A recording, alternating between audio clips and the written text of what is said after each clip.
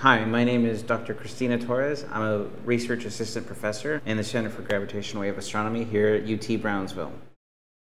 My passion is in applied physics, so I wanted to sort of talk about 3D printers because I think they're cool and they're a nice new piece of technology that is revolutionizing the way in which things are prototyped.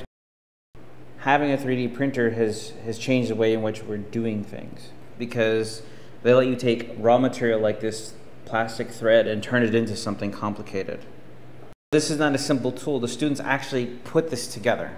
This is where the ingenuity shines. It's not an industrial printer. It's a personal printer. So the components you can see have lots of connecting devices. In physics, we do lots of community outreach. So we often need to build these custom items for our traveling physics circus. As an example of how this 3D printer was useful is this thing that we made, this foot, was to hold together our fans that we use to make a fire tornado. There we go. Wow! Ladies and gentlemen, the fire tornado!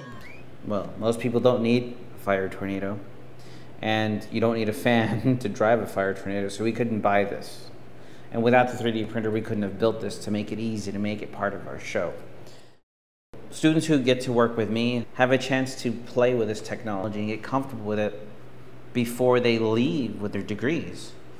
So if a student walks into a company like SpaceX, they can say, oh, I'm familiar with computer-aided drafting CAD, and I'm familiar with 3D printing for prototyping for an engineering team. I think it has a great impact on the students because the students get to learn things that are outside of the textbooks and the true skill that a student should walk away from in the university. And what I'd like to say that I give my students is the ability to make your own knowledge, to absorb it yourself.